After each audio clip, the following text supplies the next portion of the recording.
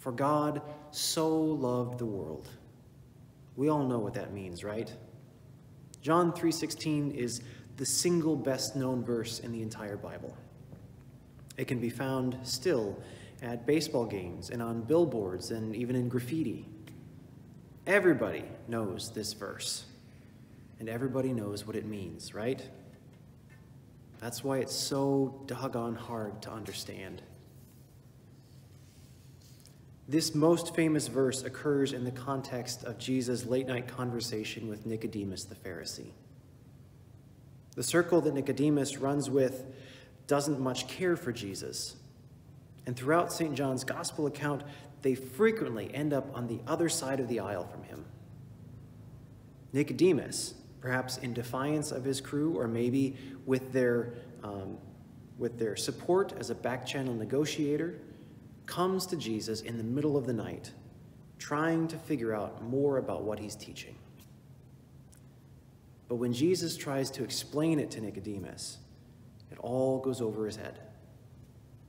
Jesus speaks of being born again, and Nicodemus scratches his head and wonders, can Jesus actually be suggesting that he should crawl back into his mother's womb so that he can be born a second time?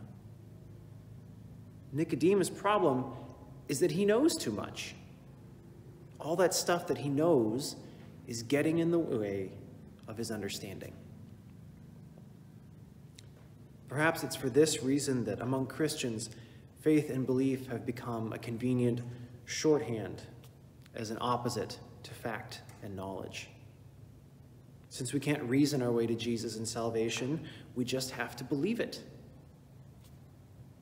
And for those who can't believe it or won't believe it, either because this all seems a little too fanciful or because they belong to another faith tradition, well, it's just too bad. They're condemned. That's just the way that works, right? End of story. We know this.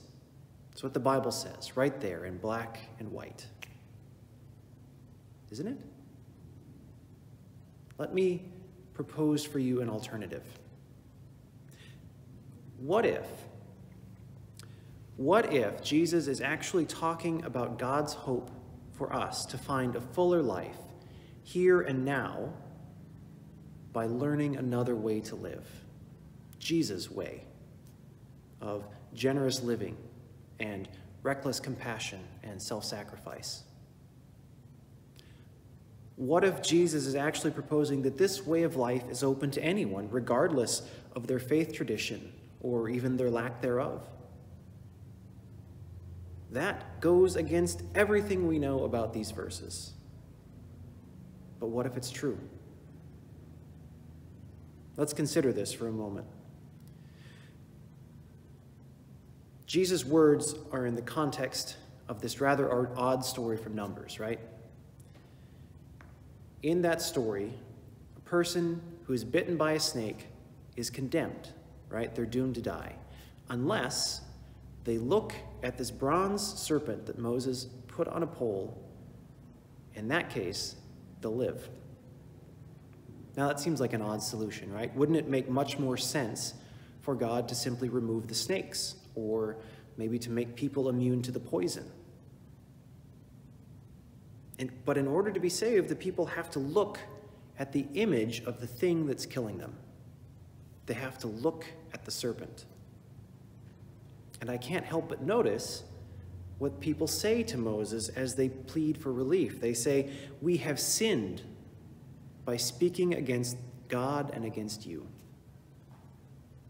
They recognize that it's their own behavior that's hurting them. It's what they have done that's brought about this evil. The story says that God sent the snakes, but we've got to remember that in that time and in that place, it was taken for granted that God did everything like that, whether it was good or bad.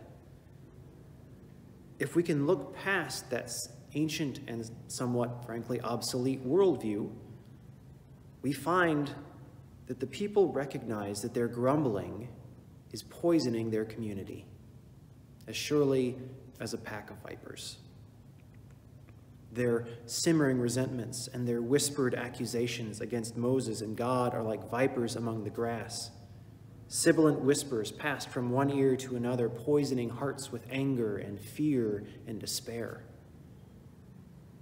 That kind of evil is pervasive. It doesn't just go away. You can't just wave a hand and make it disappear. The only way to be healed is to acknowledge the harm that's being caused and to take steps to repair it. You got to look at the serpent in order to be healed. Jesus likens himself to that bronze serpent that Moses hoisted on the pole. He shows us the evil that is poisoning us and offers us a solution by means of recognizing and repairing that evil. This is the judgment, he says, that the light came into the world and the people loved the darkness rather than the light, because their deeds were evil. Doesn't that sound familiar? That evil is what condemns us, what dooms us to die, not God. It's the poison coursing through our veins, slowly stopping our hearts and paralyzing our minds. One question to ponder, then, is what this evil might be upon which Jesus is shining a light. According to St. John, Jesus tries again and again to shine a light into the darkness, but people, even the most religious people, are unable to see because they are blinded by what they know to be true.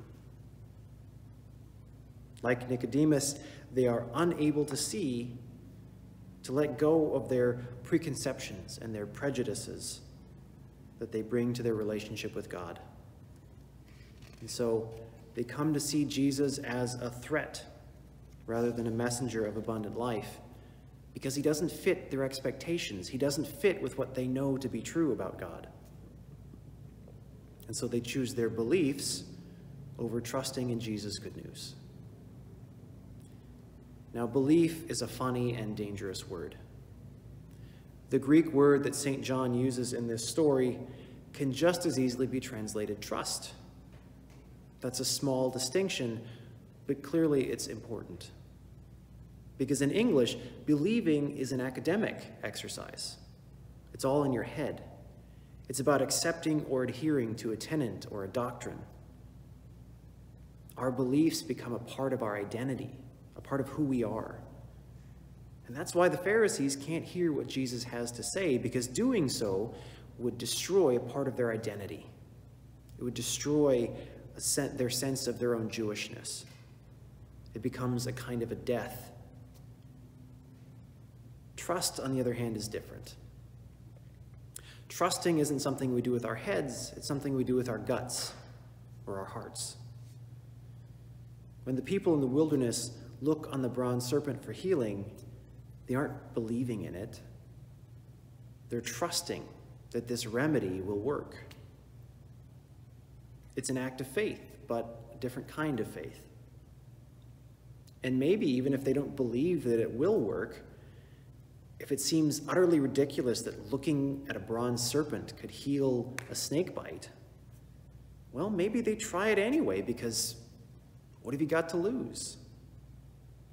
But when it works, when their lives are preserved, then they begin to trust that the God who told them this will work might actually be worth listening to.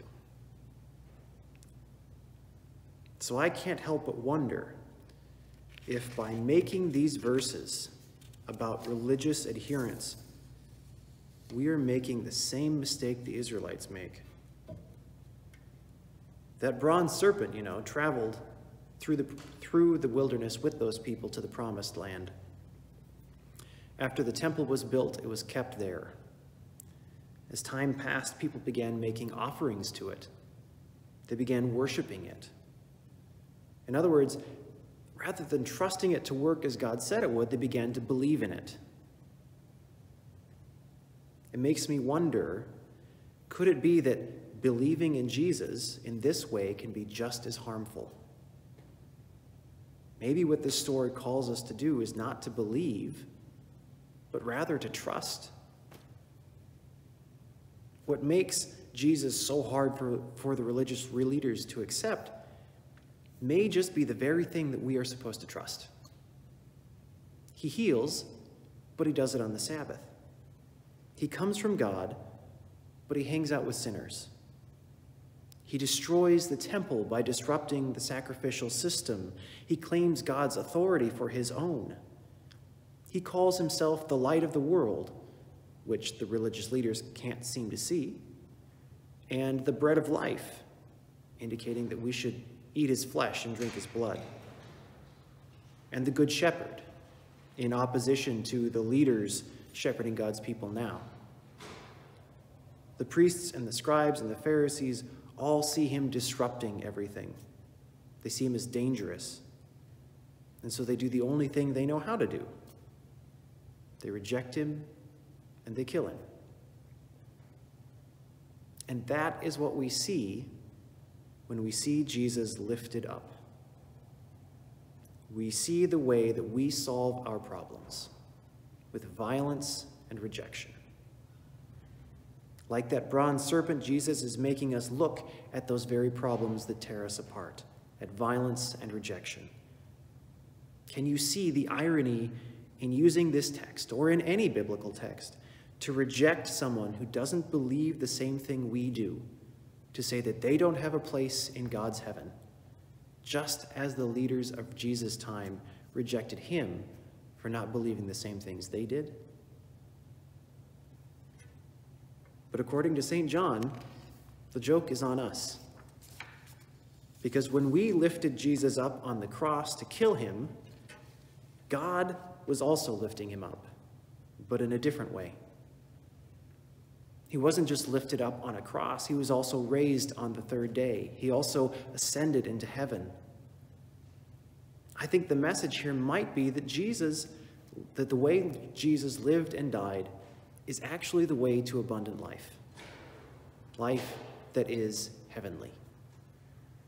Our way of life, our way marked by defensiveness and violence and rejection, is killing us.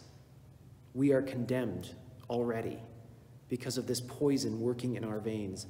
But the way of Jesus' life, his message of God's unconditional love, his solidarity with those on the margins, his refusal to reject even those who sought to kill him, his self-giving love for his friends and his enemies alike. That way of life is so life-giving that even crucifixion can't end it. And so I'm left wondering, what if that is what this whole story is about? Not conversion, not sacrificial death, not heaven and hell, but trust in a way of life that is as absurd as trying to claw your way into an elderly woman's uterus, and yet somehow also eternal. Maybe Jesus isn't trying to save us from God's wrath or from justice or punishment at all, but rather, maybe God is trying to save us from ourselves, because God loves us, all of us, the whole world, so much that God sent God's own Son, even knowing that we would kill him for trying to save us. I can't read this story and come away thinking that non-believers are doomed because of their lack of faith.